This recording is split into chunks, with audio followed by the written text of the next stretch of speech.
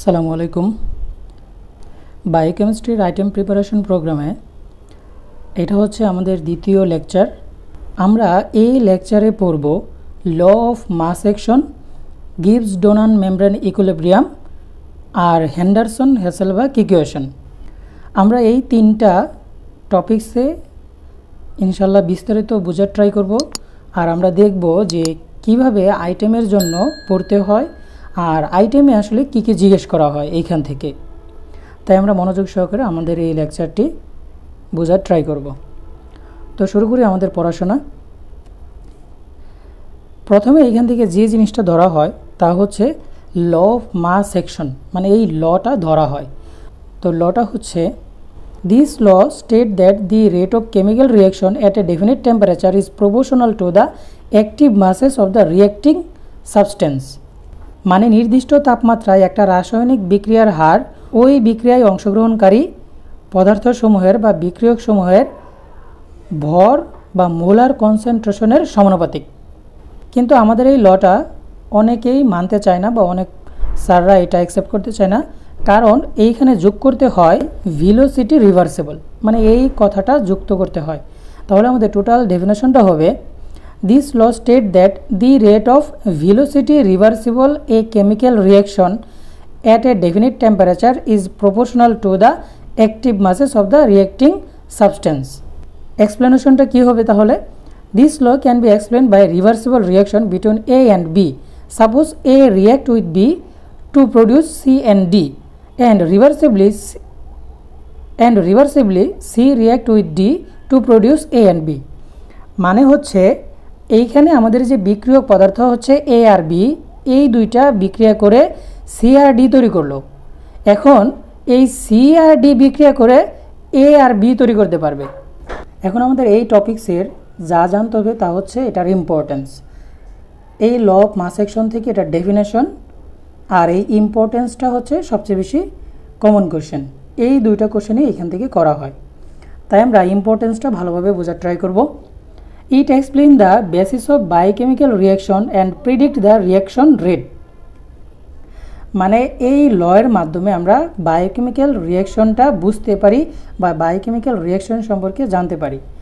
It express the concept of pH, এটা পিএইচের একটা ধারণা দিয়ে থাকে। ইট explain the concept of solubility product of স্পেয়ারিংলি soluble salt in water. পানির মধ্যে যেসব লবণ আয়নিত হয় বা ভেঙে যায় সেই বিষয় সম্পর্কে এই লটা ধারণা দিয়ে থাকে। It is used in the determination of Henderson হেসেলবার্গ equation. এই ল অফ মাস অ্যাকশন দিয়ে আমরা হেন্ডারসন হেসেলবার্গ ইকুয়েশনের ডিটারমিনেশন করতে পারি। এখন আমরা দেখব Henderson হেসেলবার্গ equation. The Henderson হেসেলবার্গ equation describe the behaviour of week acid and buffer. মানে Henderson হেসেলবার্গ equation week acid and buffer সম্পর্কে আমাদের বর্ণনা দিয়ে থাকে বা এটা ব্যাখ্যা করে থাকে। আমাদের হেন্ডারসন হেসেলবার্গ ইকুয়েশনটা বলবো এইখান থেকে। দি relationship between pH of solution containing week acid and it's dissociation constant can be stated by convenient equation called Henderson হেসেলবার্গ equation. এই কনভেনিয়েন্ট কথাটা বলতেই হবে, এইটা উচ্চারণ না করলে এই ডেফিনেশন অ্যাকসেপ্টেবল হবে না। এই কনভেনিয়েন্ট ইকুয়েশনটা বলতে হবে। হেন্ডারসন হেসেলবার্গ ইকুয়েশনটা হচ্ছে একটা সলিউশনের মধ্যে যে পিএইচ বা সলিউশনের যে পিএইচটা থাকে সেই পিএইচ আর ডিসোসিয়েশন কনস্ট্যান্ট মানের সাথে যে তার একটা রিলেশন, এই রিলেশনটা একটা ইকুয়েশনের মাধ্যমে প্রকাশ করা হয়, সেটাই হচ্ছে আমাদের হেন্ডারসন হেসেলবার্গ ইকুয়েশন। এখানে আমরা দেখতে পাচ্ছি যে একটা উইক অ্যাসিড ভেঙে গিয়ে এটা আয়নিত হচ্ছে, একটা পজিটিভ পোর্শন হচ্ছে, একটা নেগেটিভ পোর্শন হচ্ছে, আর এই নেগেটিভ পোর্শনটা হচ্ছে আমাদের কনজুগেট বেস উইক অ্যাসিডের। হেন্ডারসন হেসেলবার্গ ইকুয়েশন হিসেবে আমরা এটা লিখতে পারি pH equal to PK plus log salt by week acid, salt concentration divided by week acid concentration. তো এটাই হচ্ছে আমাদের হেন্ডারসন হেসেলবার্গের ইকুয়েশন। এরপরে আমাদের যা জানতে হবে তা হচ্ছে হেন্ডারসন হেসেলবার্গ ইকুয়েশনের ইম্পর্টেন্স। এটা খুবই গুরুত্বপূর্ণ, এটা আমাদের পারতেই হবে। আমাদের প্রথম পয়েন্ট হচ্ছে Henderson হেসেলবার্গ equation is used to determine the pH of A buffer solution. মানে আমরা এই ইকুয়েশনের মাধ্যমে একটা সলিউশনের পিএইচ ডিটারমাইন করতে পারি, একটা বাফার সলিউশনের পিএইচ ডিটারমিনেশন করা যায়। Use to determine the pH of week acid and indicator. মানে উইক অ্যাসিড আর ইন্ডিকেটরের আমরা পিএইচ নির্ণয় করতে পারি, কারণ আমাদের এইখানে তো আমাদের দেওয়া আছে যে সল্ট, উইক অ্যাসিড, মানে প্রত্যেকটা জিনিসের এখানে আমরা পিএইচ ক্যালকুলেশন করতে পারি। It is use to determine the amount of salt and acid required to prepare a buffer solution, মানে একটা বাফার সলিউশন তৈরি করতে কী পরিমাণ সল্ট লাগবে বা কী পরিমাণ অ্যাসিড লাগবে, উইক অ্যাসিড লাগবে, সেটা আমরা এই ইকুয়েশনের মাধ্যমে বের করতে পারি।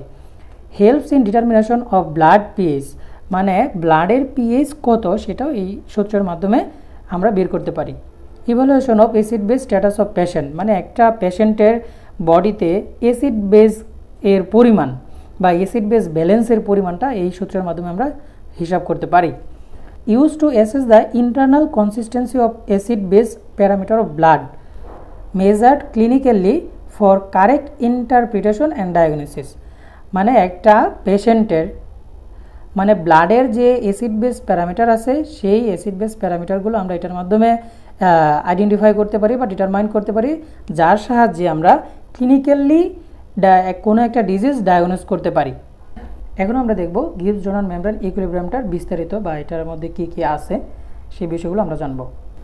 When a solution containing both ডিফিউসিবল and non ডিফিউসিবল ion is separated from a solution containing only diffusible ion by a semi-permeable membrane, an equilibrium state reached with unequal distribution of diffusible ion across the membrane, and equilibrium the product of molar concentration of the diffusible ion on either side of the membrane will be same, maintaining electrical neutrality on both sides of the membrane. This is called Gibbs Donan membrane equilibrium. মানে দুইটা solution যদি নেওয়া হয় যেখানে একটা সলিউশনে থাকবে ডিফিউসিবল এবং নন ডিফিউসিবল ion, আরেকটা সলিউশনে থাকবে শুধু ডিফিউসিবল আয়ন, সেই ক্ষেত্রে এই ডিফিউসিবল আয়নগুলোর একটা আনইকুয়াল ডিস্ট্রিবিউশন হবে, আনইকুয়াল ডিস্ট্রিবিউশন হয়ে এটা ইকুইলিব্রিয়াম হবে, মানে সমতা সাধন করবে। আর ইকুইলিব্রিয়াম স্টেটে গিয়ে দুই পাশেই সেমিপারমেবল মেমব্রেনের দুই পাশেই ডিফিউসিবল আয়নগুলোর কনসেন্ট্রেশন সেম হবে, যার মাধ্যমে ইলেকট্রিক্যাল নিউট্রালিটি মেনটেন্যান্স হয়ে থাকে। আর নন ডিফিউসিবল আয়নটার কারণে সবসময় একটা ইলেকট্রিক্যাল পটেনশিয়াল তৈরি হতেই থাকে, আর এটাই হচ্ছে গিবস ডোনান মেমব্রেন ইকুইলিব্রিয়াম। আর এটা আমরা এক্সপ্লেনেশনটা দেখি।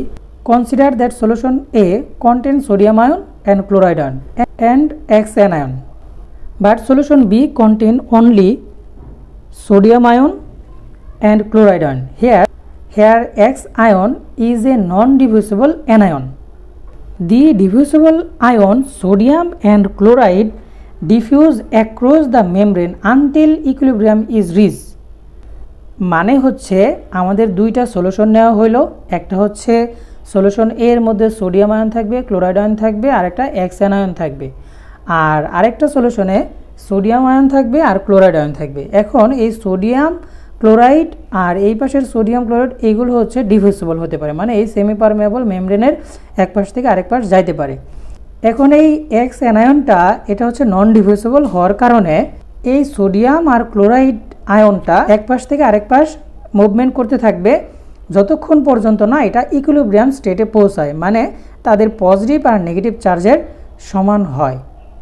মানে গিবস ডোনান মেমব্রেন ইকুইলিব্রিয়ামটা হচ্ছে দুইটা সলিউশন যদি থাকে পাশাপাশি সেমিপারমেবল মেমব্রেন দ্বারা আলাদা করা থাকে, সেই